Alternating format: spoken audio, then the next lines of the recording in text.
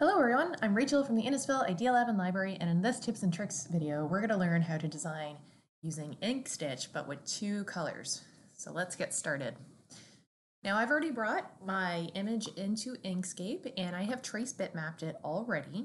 So now I'm going to go up to the extension menu, click on it. I'm going to click on InkStitch, and I'm going to click on Simulate. A window will open and you'll notice that your design begins to start simulating what it'll look like as an embroidery file. Now everything looks good to go, except we're going to change this into different colors. So I'm going to exit out of this window, and you have an option here. You can actually go to Path, break your items apart. Now here is where you can actually select. Let's zoom in. You can select your different shapes. You can see there's a bunch of different shapes here. I'm going to click away, and I'm just going to click this one here, and I'm going to just add a fill to it. I'm going to go down to the bottom. I'm going to add yellow. Then I'm going to click another shape here and hit yellow again. And I'm going to make these all the same color. You know what? For the wings, we're going to do a fill, and we're going to just do it white. Technically, you get about 3 colors, but that's okay. Okay, so it looks good.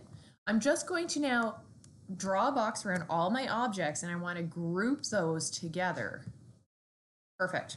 So now when we go to extensions, we're going to go to InkStitch and try Simulate again. Now let's see what happens. Okay, this window will appear. I'm going to increase the speed so we can just zoom up a little bit. So you're going to have an underlaying here, and then over top is going to be your other colors. So now you've done the underlay and the top. Now there is a way to change this too if you don't want the underlay of it. So I'm just going to exit out, and I'm going to ungroup my objects again. Now, but this time I'm going to click on it and then click on my object and then hit Path and then Difference. Now I'm going to do that with each shape here. Path and then Difference. Let's repeat that also for the yellow areas. You're going to see it change color though when I do this. So now it's starting to go white. And the reason is it's because it's starting to cookie cutter it out of your object, and it's now taking that away from the actual design. So again, I'm going to hit Difference. So I've got my object. But first, I want to do a double. So I'm going to make a copy of this. So I'm going to right click and hit Duplicate. And I'm going to hit Path, and I'm going to hit Break Apart. Now, this is where I'm going to take these shapes, and I'm actually going to change the fill on them. So I'm going to go over to my fill, or we can go down here and just click on these. And then we're going to click and drag them over top. Same thing, we're going to click. I'm going to hold down Shift for all of these ones because we're just going to do multiples for a second. I want these ones to all be the same color yellow, but I'm going to click and then drag them on top of this piece. So now we don't need this one, so we can delete it. And then I'm going to draw a square around all my objects, and I'm going to group them together. So everything should be okay. So let's go to Extensions and hit InkStitch, and then we're going to hit Simulate.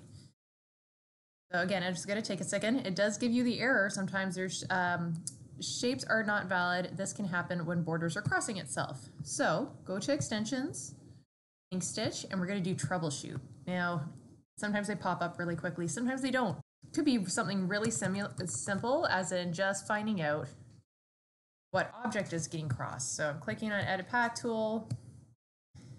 See that there is a node around here, and it could be just the one. I'm just going to delete it. Okay. So let's go to Extensions and hit InkStitch, and then we're going to hit Simulate. Okay, so we're still doing our simulation here.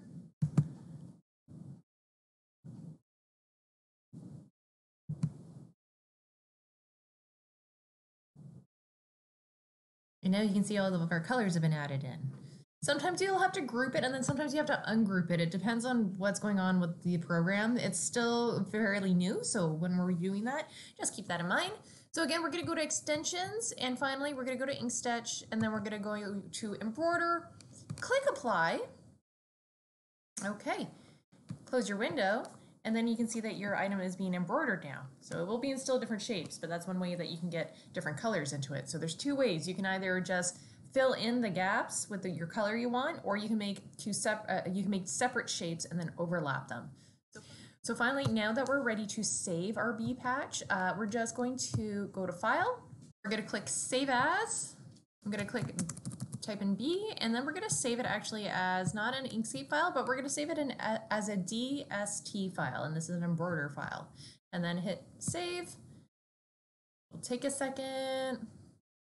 And now you've learned how to create some embroidery designs using 2 different colors or even 3 different colors. So once again, I'm Rachel from the Innisfil Idea Lab and Library, and that's this week's tips and tricks. Thank you and take care.